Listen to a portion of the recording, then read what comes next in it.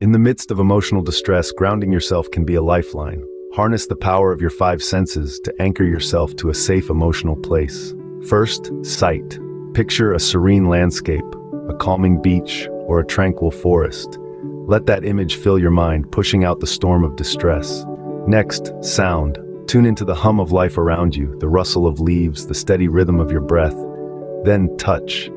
Feel the texture of your clothing, the coolness of a glass, the warmth of your own skin. Moving on to taste. Savor the complexity of a single raisin, the sharpness of mint, the sweetness of honey. Finally, smell.